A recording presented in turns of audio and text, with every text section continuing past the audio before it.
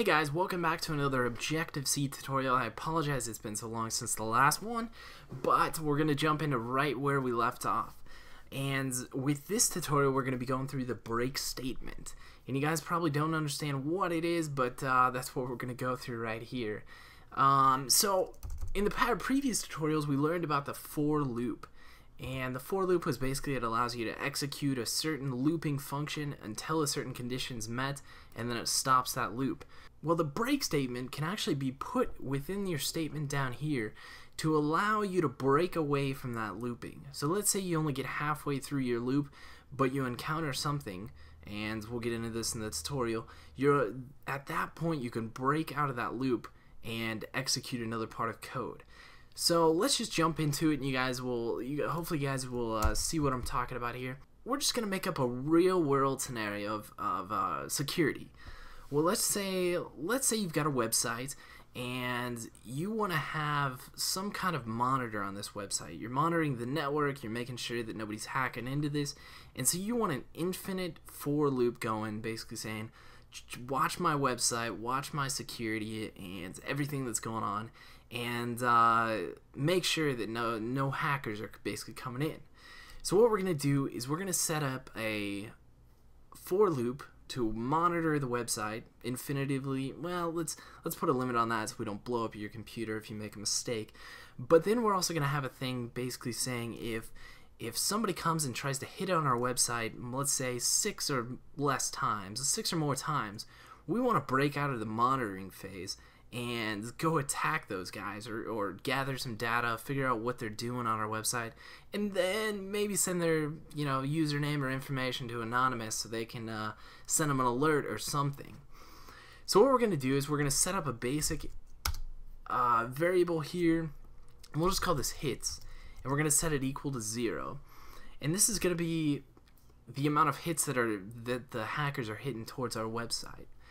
And then we're going to set up our for loop here, and this is basically the monitor for our security, we'll say, and we'll set this equal to 0. And this is where you'd have that continuously loop monitoring or checking out the website to that degree. The condition in this case, we could make it an infinite loop just to continually monitor the website, but in this case we're just going to set up a basic, as long as it's less than, we'll go 2,000.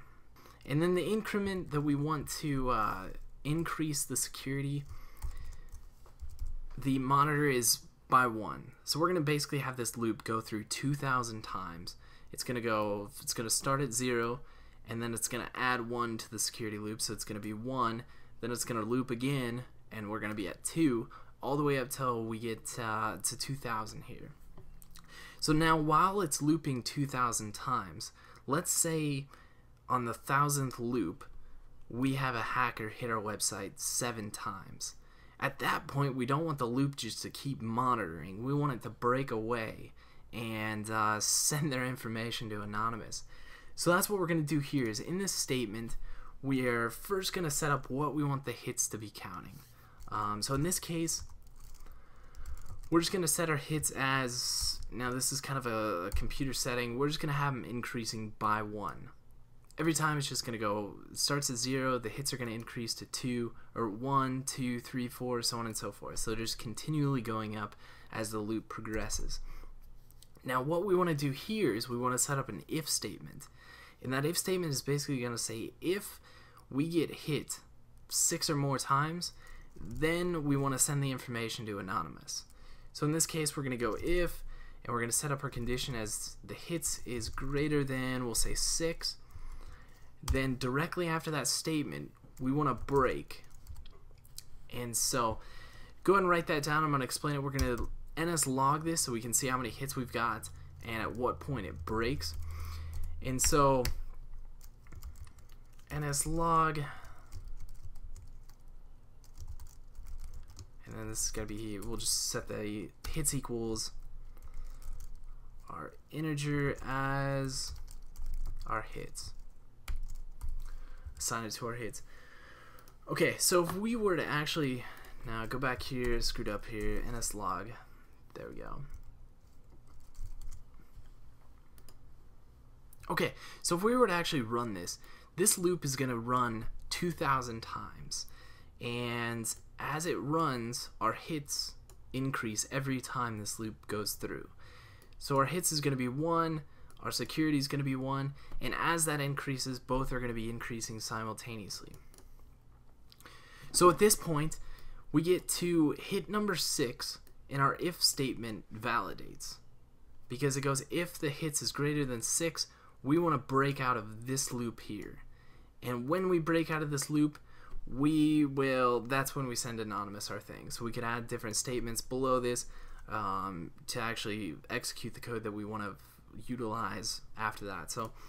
But until then, our loop goes through, our hits increase, we're at 1. 1 is obviously not greater than 6, so it doesn't break. Gets down to the log, and it should say hits equals 1 now. So now what we're going to do is run it, make sure what we've got set up is similar to what we're talking about. Alright, so perfect. What you see is it first counts to 1, it shows hits is 1. It goes on to the second loop, and you see it increases to 2. We're still validating, so if 2 is greater than 6, break. Well, it's not, so it keeps going and it validates. It logs it on the screen, goes on to number 3, 4, 5, 6, and once it hits 7, you'll see it stops counting. It stops the loop. And in this case, 7 is greater than 6, so it breaks us out of this entire security loop.